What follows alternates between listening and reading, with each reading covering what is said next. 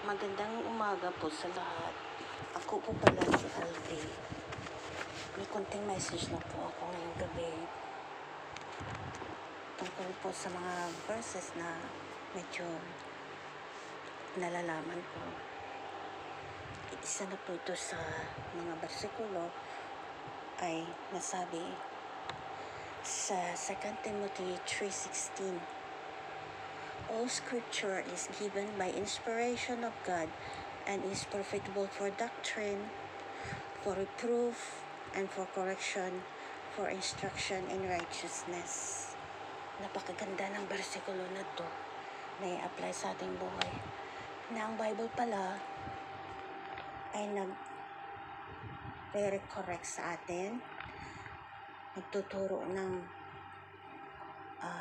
magandang asal, halimbawa, or meaning transformation sa ating buhay. At nagre-reproof, sinasaway tayo o mali kung anong mga mali natin.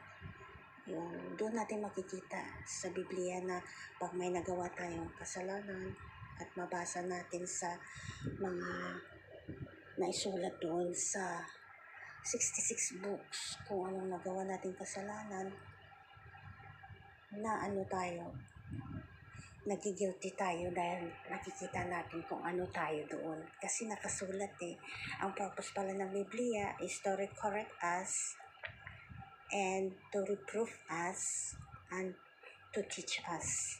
Yun po. Una, to teach us, to correct us, and to reprove us. So, kung mayroon man tayong kasalanan, aaminin na lang natin. Huwag na tayo mag-deny sa harapan ng Diyos dahil una sa lahat, hindi pa natin nagawa ang ating kasalanan. Alam na ng Panginoon kung anong next na gagawin natin. Kaya salamat sa Diyos, purihin po siya. Ang kasunod po is John 1:12. Ito'y nasasabi sa John 1:12.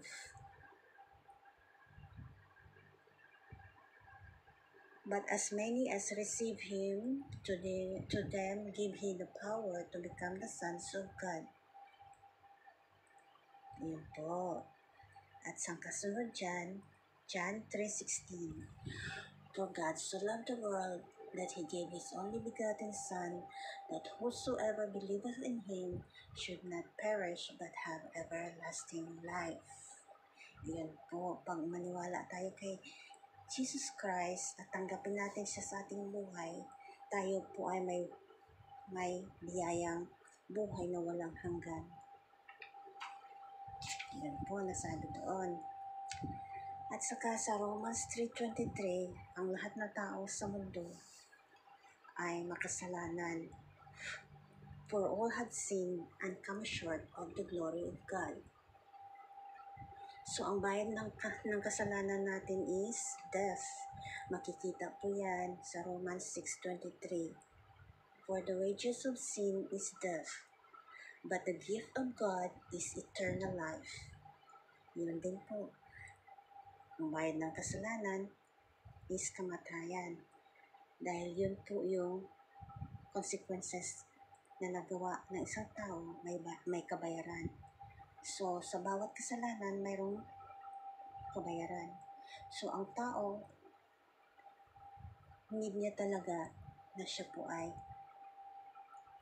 mag-admit ng kanyang kasalanan, tanggapin ng Panginoon na tagapagligtas ng kanyang buhay, at maniwala na si Jesus Christ died on His place, on her place. Through His blood, tayo ay naligtas. Wala, kasi po, si Jesus Christ is sinless. Siya lang makagawa noon dahil He is the Son of God. So, kailangan din tayo malapit sa Kanya. True, in what way? Sa pagbabasa ng Kanyang salita. So, makikita natin yan sa Joshua 1:8. This book of the law shall not depart of our mouth, but thou shalt meditate day and night, that thou mayest observe what is good that is written therein, so that our life may be prosperous if we follow His commandments. And kung nahihirapan din tayo, God has a promise. Let not your heart be troubled. We believe in God, believe also in me. In my Father's house have a lot of mansions. If it were not so, I will go and prepare a place for you, so that where I am, there you may be also. Ang promise niya pa rin na kung nahihirapan din tayo sa ating buhay, kahit inuuna din natin siya, medyo mahirap pa rin, don't bother about it. God has a purpose of everything. Sa Romans 8:28, sinabi niya, for all have, uh, sinabi niya sa Romans 8:28, na ang lahat po na bagay ay mayroon siyang purpose.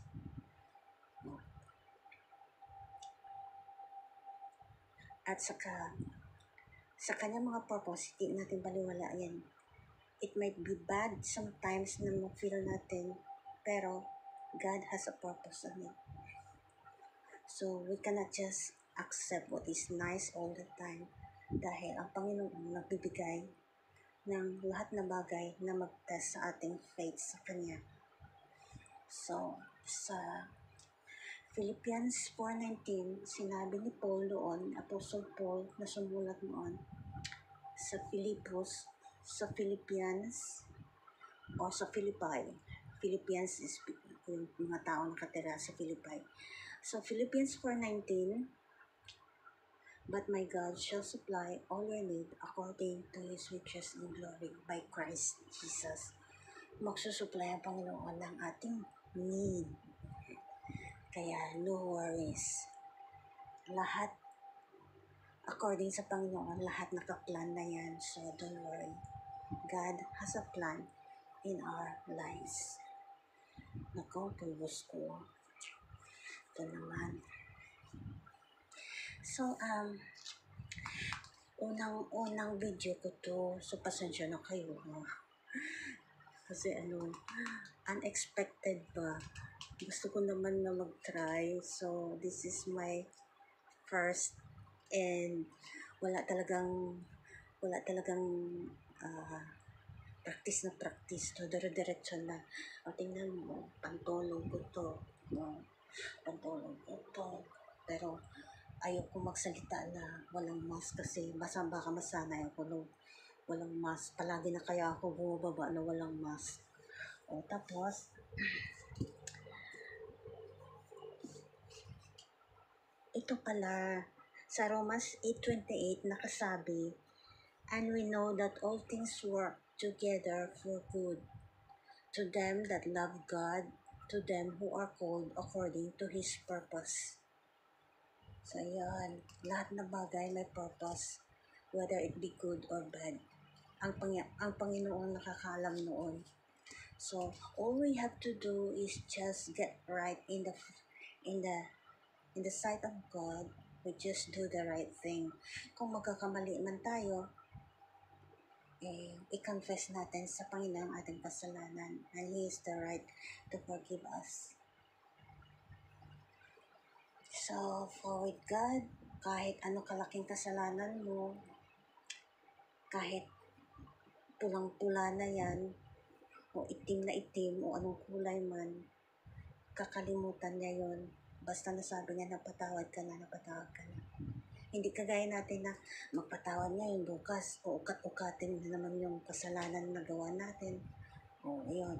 Hindi yun patawad. Yung parang, basta na lang bukang bibig na patawad pero hindi galing sa puso. Kailangan galing sa heart. Pero kung hindi mo pa kaya, just pray, magpatawad. Pero kung ayaw mo, hindi na natin yan. It is between you and the Lord na lang yun. Kung hindi ka marunong magpatawad sa tao. Kung magpatawad ka naman na ayaw mo naman makipag reconnect ulit sa isang tao, nasa sa iyo din yun. So, you have the right to do all things naman. Hindi ka pipilitin ng Lord na, uy, batiin mo si Kwan kasi may nagawa siya kasalanan sa'yo. Batiin mo naman kahit na siya nung naunang nagkakasala sa'yo.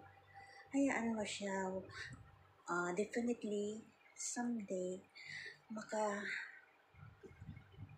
maka-open siya ng kanyang mind na maalaala niya pala na siya ay nagkakamali din. Hindi naman kasi tayo perfecto. Pwera lang yung iba dyan na magsabi na perfecto sila. So, walang taong perfecto. Kahit yung pangalan ng taong perfecto ay hindi perfecto. So, ano pa bang masasabi ko? Isa lang masabi ko pala sa last ko na sasabihin itong madaling araw. Ano na kaya oras?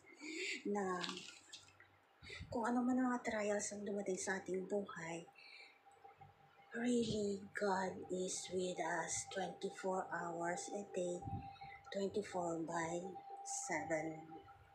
Hindi niya tayo pinapababayaan kahit anong nangyayari sa ating buhay. Hindi niya tayo pinapababayaan. Tayo lang minsan ang nawawalan ng hope at ng trust at faith sa Kanya. Pero siya handang mag-antay na i-reconnect natin ang ating strong faith sa Kanya para siya malaman niya na tayo nakipagsaguli sa Kanya. Ayaw niya yung plastik-plastikan na humingi ng tulong, maya-maya gagawa na naman ng mali. Kailangan, kung nag-turn back ka, siguraduhin mo na turn back away ka na sa kasalanan mo. Hindi yung paulit-ulit. O, diba? So, una ngayon, kailangan itong sasabihin ko bago ako mag-topsy-turvy bukas. Kasi bukas, mag-early celebration ako ng aking birthday. So, I need to have something new, funny things tomorrow. Yan. So, ano pa ba masasabi ko?